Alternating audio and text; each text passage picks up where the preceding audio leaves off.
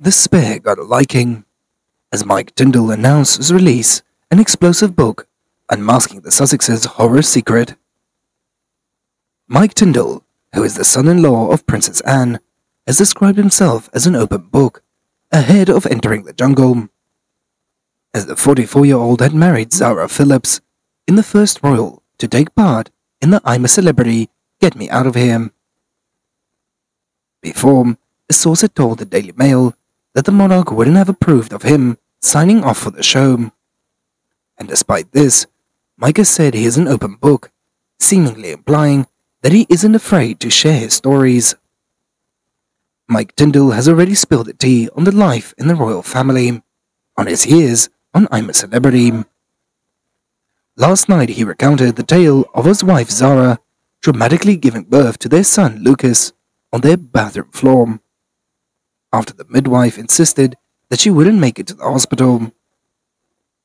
As the England rugby player and legend at 44 had married the Princess Anne's daughter, has shared candid details in the past about his regal family's private life, which is unusual for a royal. And in addition, Mike also recalled things about Prince Harry and Meghan Markle. As before, a royal correspondent has revealed, the royal family has raised no objections over Mike Tindall's I'm a Celebrity appearance. As King Charles was informed before, a royal correspondent has revealed that the royal family has raised no objections over Mike Tindall's I'm a Celebrity appearance, as King Charles has informed throughout the process. Charles had said, "We also have to remember that Mike and Zara are not working royals, and therefore they do not get anything from the Sovereign House grant, as the couple rely on their sponsorship work and their links to sport. I expect Mike will be well aware of that, and what he can say and he cannot say, whilst on the show, as he is shrewd, so I wouldn't expect that he would reveal any family secrets. However, that does not mean that some people will not want to cause mischief and quiz him on the royals, particularly Harry and Meghan, as Mike has appeared on the various programs in the past, and he has managed to keep quiet about the family matters."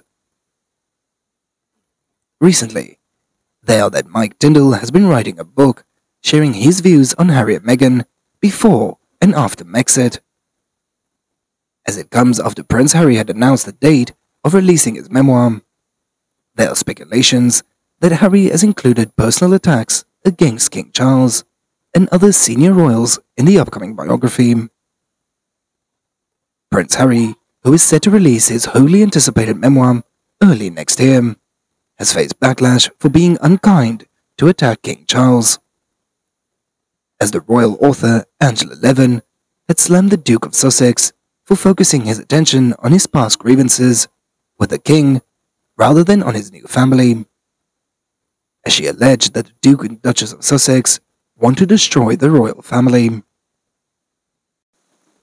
Levin, while speaking to Sky News Australia, had flayed the Duke for choosing Spare as the title of his memoir, saying it is a tragedy.